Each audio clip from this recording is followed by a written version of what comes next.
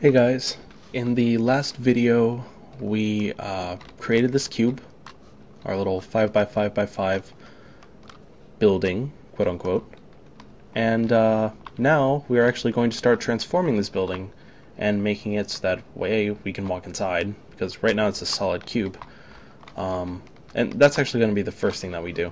So let's go back to the construction script, and we have our little for loop thing here. So now we're actually going to build a whole bunch of conditional statements. And these conditional statements have to come before this for it to actually work. So, to do that, and also since we're not really using any form of the make transform, I'm going to just plug this to this and it'll automatically generate just like a very basic transform, because we're not needing to adjust rotation or anything. Now, all of our conditional statements have to come before we actually create the this index, or this, not index, our instance mesh. So we're actually going to move this all the way over here, because we won't be needing it, and we're going to break this. Leave this one connected because we do want it to still recognize where in this little box thing it is, but we want to add some conditional statements. So the first thing we're going to do is make our thing hollow, and if you think about it, all that really means is we want it to take the first position of the x. Let me bring this back to the table. We want to do the first, we have our x, y, and z over here. We want to take only this point, this point, this point, and this point to actually create it. So if you were to draw it out, we have a cube. These points would also be considered that. So we're taking the extremes of the categories. Now, if we look at our little for loop, what do the extremes of the categories actually mean? Well, it would be the first index and the last index, right? So, we're basically saying if this index, or if this index that's being spit out, if it's 0, or if this index is equal to the max element, right? So that is essentially what we're going to be doing for our nested for loops. And also note that we're not actually using the max z, we're using the last index. So it's literally just the max z minus 1. So let's go ahead and just create actual variables that relate to this. We need 3 of them.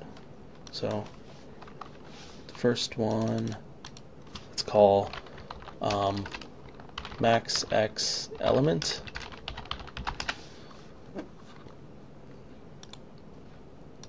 Second one, do it max y element. And actually, these don't necessarily need to be public. And the third one will be the max z element. Okay, and all we're doing is setting these to it. So we go to set, and let's just go like that. Plug that in there. Okay, and do that for the y element.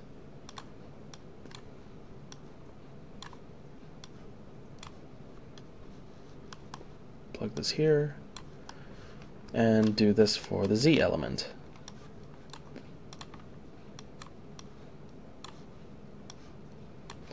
Okay, so now that we have that, we have our little sets over here. Now we get to create our very conditional statement.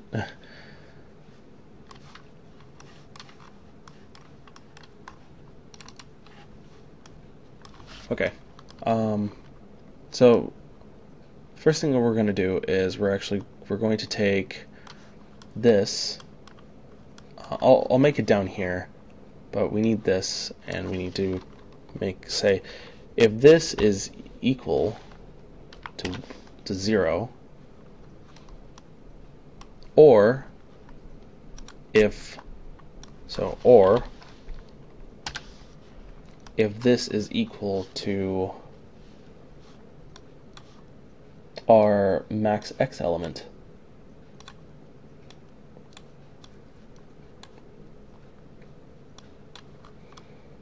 This one. If it's equal to our max x element.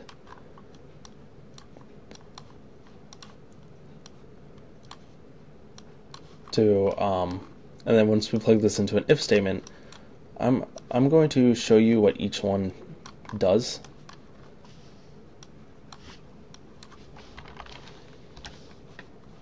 So we do an if, we plug the loop, which is coming off of this one now, into here.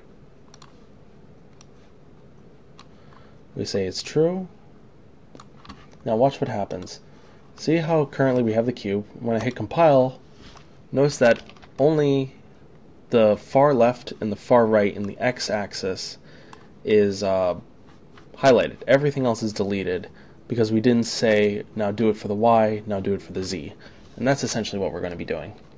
So back to the construction script, and actually I'm going to do something a little bit different by taking this and creating a node, because we are going to have a lot of strings everywhere. So this is something that you probably want to do. There we go. It means exactly the same thing. Okay. So we have this. Now we're going to do the exact same thing for all three of them. The only difference is that we're going to be using the y and z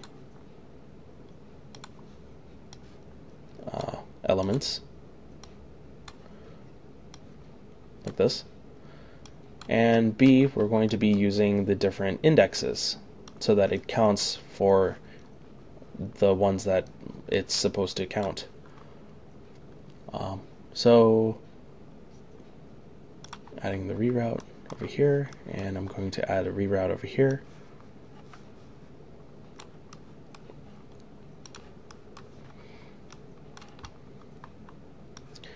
And then just plug it in. Okay.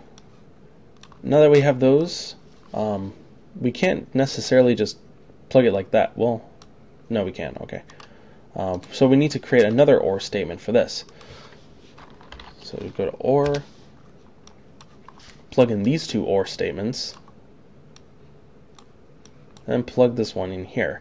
And then you'll see, go back to the viewport, it'll create the X and the Y, and we'll have kind of a donut shape where the Z's are not considered yet because we didn't plug those in. So now we're going to do it for the Z, and you'll see it's now a closed-in box. Just click on Add Pin and then put that there. And there you go. We have a little cube, and you can see that now we have this actual inside. So let's do something fun and just grab. Oh, I clicked on the wrong thing.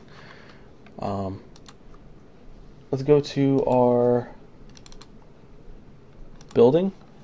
Just drag it in, because now we have an actual object that we're using, modifying, and it looks kind of cool, I guess. And also, let's make these components bigger. Now this part is very cool. Because it's made public, you can modify it here. So let's make it a 10. And notice that the dimensions automatically change. Make it a 10 by 10 by 10. and everything still works with our definition. And then you can see you can actually run inside and physics mostly works. And yeah, so this is the second step to building this building. Next we're going to include floors, and then we're going to include windows, and then we're going to make the windows all cool looking, and then I'll show you how to get an elevator. Alright, stay tuned.